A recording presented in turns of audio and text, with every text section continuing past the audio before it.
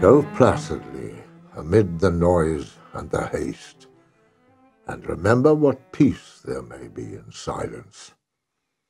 As far as possible, without surrender, be on good terms with all persons.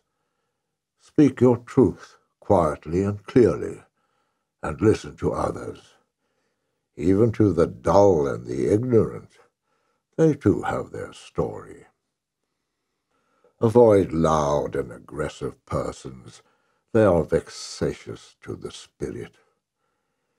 If you compare yourself with others, you may become vain or bitter, for always there will be greater and lesser persons than yourself.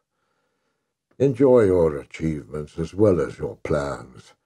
Keep interested in your own career, however humble. It is a real possession in the changing fortunes of time.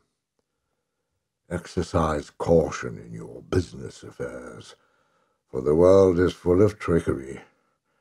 But let this not blind you to what virtue there is. Many persons strive for high ideals, and everywhere life is full of heroism. Be yourself.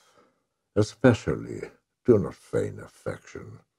Neither be cynical about love, for in the face of all aridity and disenchantment, it is as perennial as the grass.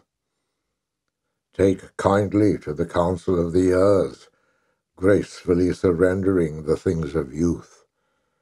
Nurture strength of spirit to shield you in sudden misfortune, but do not distress yourself with dark imaginings. Many fears are born of fatigue and loneliness. Beyond a wholesome discipline, be gentle with yourself. You are a child of the universe, no less than the trees and the stars. You have a right to be here. And whether or not it is clear to you, no doubt the universe is unfolding as it should. Therefore be at peace with God, whatever you conceive him to be. And whatever your labors and aspirations, in the noisy confusion of life, keep peace in your soul.